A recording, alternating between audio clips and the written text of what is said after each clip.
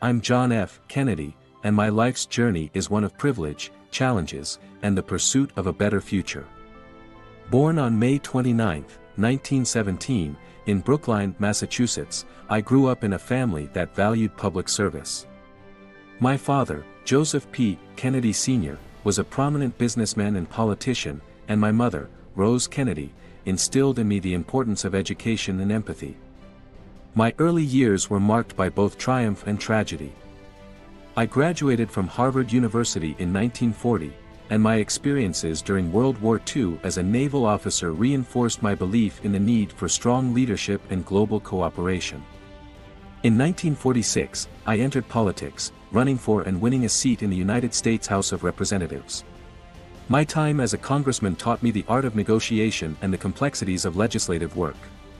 In 1952, I moved on to the Senate, where I continued to champion progressive policies and social justice. By 1960, I was ready to take on a new challenge, the presidency.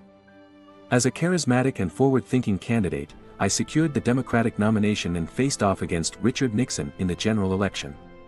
It was a close race, but I emerged victorious, becoming the 35th President of the United States. My presidency was marked by a call to action. The famous words, "Ask not what your country can do for you, ask what you can do for your country," became a rallying cry for a generation eager to make a difference. I focused on civil rights, space exploration, and the containment of communism during the Cold War. One of my most significant accomplishments was the establishment of the Peace Corps, which encouraged young Americans to work in developing countries to promote understanding and cooperation.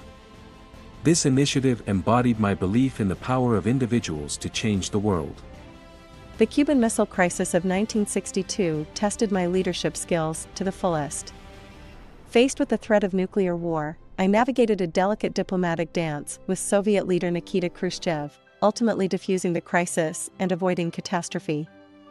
My commitment to civil rights led me to propose comprehensive legislation that aimed to end segregation and ensure equal rights for all Americans.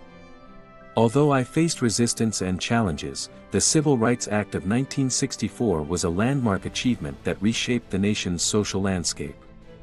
Tragically, on November 22, 1963, my life was cut short by an assassin's bullet in Dallas, Texas.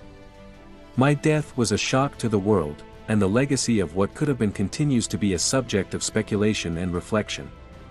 My story is one of hope, promise, and the pursuit of a better tomorrow. I believed in the ability of individuals to effect change and in the importance of public service.